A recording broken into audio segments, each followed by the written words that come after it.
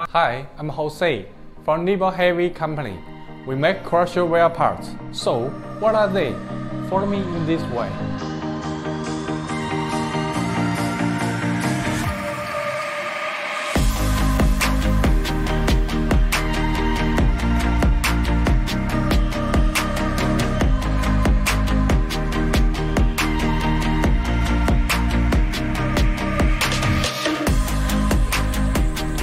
Here are some of our main products. You know what? They look small in the pictures.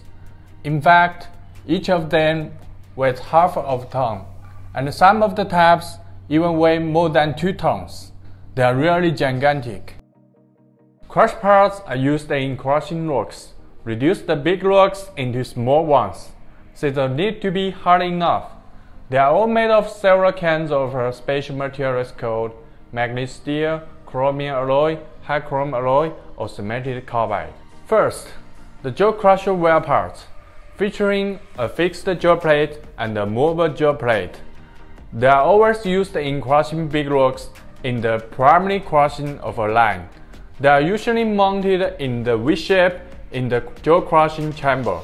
The feed material will be reduced to a predetermined size in the V-shaped chamber. Here we take a look at the next. These are the cone crusher wear parts, the cone mantles and the ball liners. They are the main parts of a cone crusher, 2 as a set. One is fixed while the other moves. Rocks enter the gap to be crushed. The third line shows the impactor ball bars, usually mounted a horizontal or vertical rotor. When the rotor starts to rotate, the ball bar will encounter the feed material and smash them into small pieces. Let's move to that poster. There are rollers, hammerheads, and steel balls. They are all used for crushing things, respectively for roller mill crusher, hammer mill crusher, and ball mill crusher. Well, let's move to the last poster. This poster shows us the jaw liners, ball mill liners, and the shaft sleeves. They are not the main parts, however, they play the important roles in retaining the main parts, preventing the rocks from jumping out, or screening the rocks. They are in a worn condition once they are working. What we do is to manufacture these spares if a crusher needs replacement. So, that's the presentation for the crusher wear parts in this video.